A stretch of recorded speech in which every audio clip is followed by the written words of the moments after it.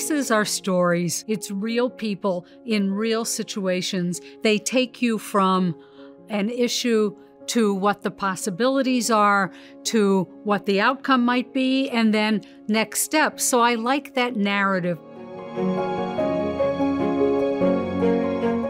3 cases illustrate for me what the power of the right story on the part of leaders is. As leaders are trying to get people to think differently, think outside the building, meaning outside our current structures and frameworks.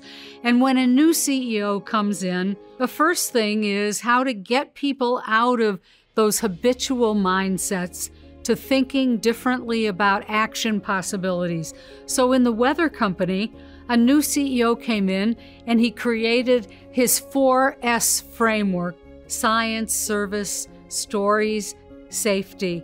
And each of those embedded a core value of the company, something that the people in the company could see appealing to them, but also uniting them as he made acquisitions and as he had to figure out how a TV channel would work with the increasing digital world. So I like the fact that other companies are also going through the same thing, whether it's a turnaround or not. When Monique Leroux became CEO of Desjardins, a large bank in Canada, but a cooperative, which meant she had to be elected. And so she needed a story to tell about what she would do as CEO and how it would benefit people in the company. And it was the combination of her personal persuasiveness and the story she told that not only got her elected when she was the one person out of 7 who was female and was not the favored candidate, but the power of her story inspired and enlisted people in the change she wanted to see.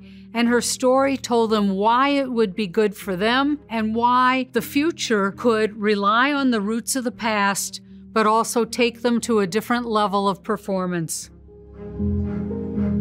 And Haier, a Chinese global giant appliance company.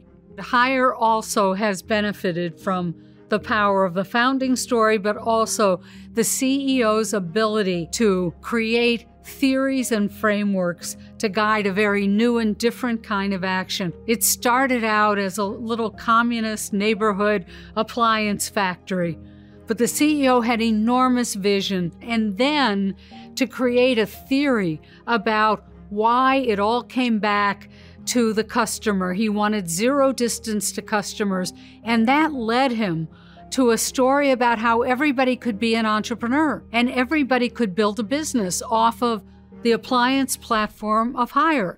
They could create an ecosystem. So it's both a dramatic new management model, a Chinese giant, and also leadership as a powerful story.